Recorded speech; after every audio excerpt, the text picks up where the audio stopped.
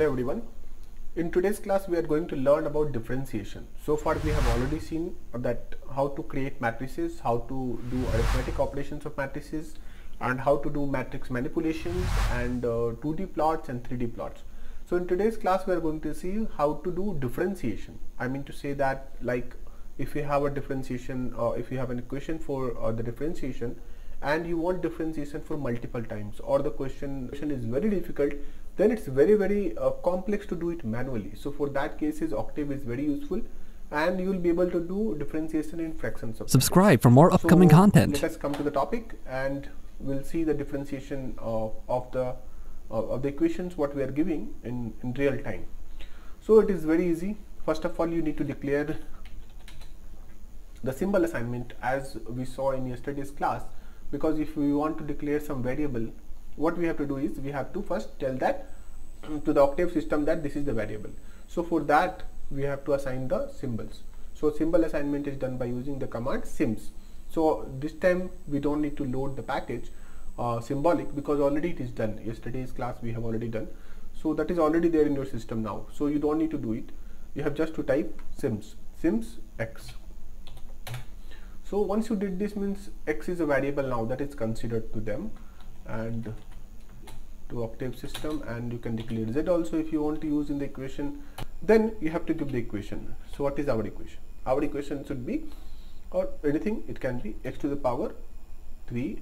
So we will take x cube plus x square plus 3x plus 4.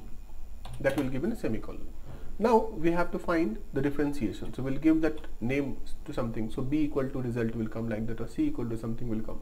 So we are giving b equal to, then differentiation. Command for differentiation is diff. That is very important, that you have to remember. So differentiation of what? Differentiation of a, because a is the complete equation. Then with respect to what? With respect to x. Then we'll close this, and then simply will display p, and then we'll see whether the result is coming or not. So we'll run this code and we'll go to command window and we'll see the answer. What is the answer? Answer is 3x square plus 2x plus 3. That is the correct answer, right? Okay. So now one more thing we can do. This time we will add y and z also. Y and z also. Here also we'll add y and z. This time we'll differentiate with respect to y, and then we'll see the answer. Now the answer is x cube, correct, plus 3xz. Okay, very good, because this part will be getting 0, no, that's why. So 3x and y will be gone because differentiation will be 1, so z will be there, another will be 0, correct. Now this time we'll do with respect of z, and then we'll see the answer. So answer is correct, because we are getting z, instead of z we are getting 3xy, and here it's coming x square.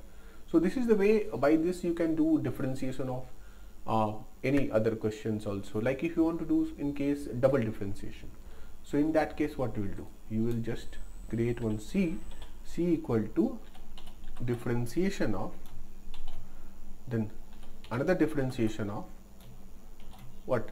A comma z, right? So the number of brackets is important. So this is our one question. It will solve this first, then it will solve this outer one, and then it will give you this plain c. So with respect to x will differentiate and we'll see the answer.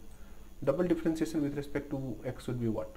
So it should be 3x square y for one differentiation. Then for double differentiation what it should come? 3x square, so that should be 6xy, like that it should start actually. So let us see the answer.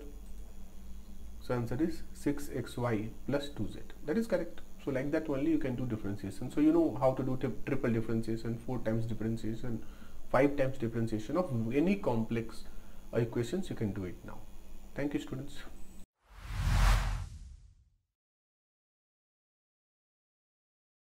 Don't forget to like this video and also subscribe to my channel.